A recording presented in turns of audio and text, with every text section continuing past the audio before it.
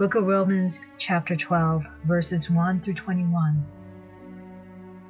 Therefore I urge you, brothers, by the mercies of God, to present your bodies a living sacrifice, holy and acceptable to God, which is your spiritual service. Don't be conformed to this world, but be transformed by the renewing of your mind, so that you may prove what is good, well-pleasing, and perfect will of God. For I say through the grace that was given me, to every man who is among you, not to think of himself more highly than he ought to think, but to think reasonably, as God has appointed to each person a measure of faith. For even as we have many members in one body, and all the members don't have the same function, so we who are many are one body in Christ, and individually members of one another, having gifts differing according to the grace that was given to us.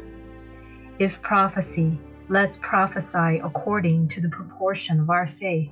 Our service, let's give ourselves to service, or he who teaches to his teaching, or he who exhorts to his exhorting. He who gives, let him do it with generosity. He who rules with diligence. He who shows mercy with cheerfulness. Let love be without hypocrisy. Abhor that which is evil. Cling to that is good.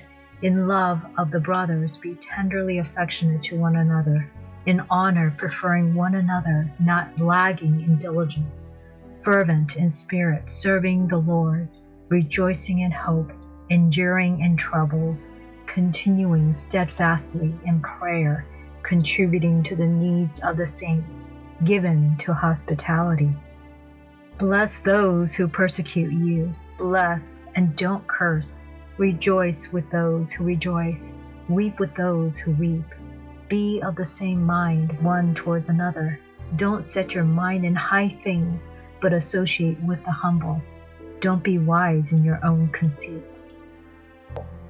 Repay no one evil for evil. Respect what is honorable in the sight of all men, if it is possible. As much as it is up to you, be at peace with all men. Don't seek revenge yourselves, beloved, but give place to God's wrath. For it is written, vengeance belongs to me, I will repay, says the Lord. Therefore, if your enemy is hungry, feed him. If he is thirsty, give him a drink. For in doing so, you will heap coals of fire on his head.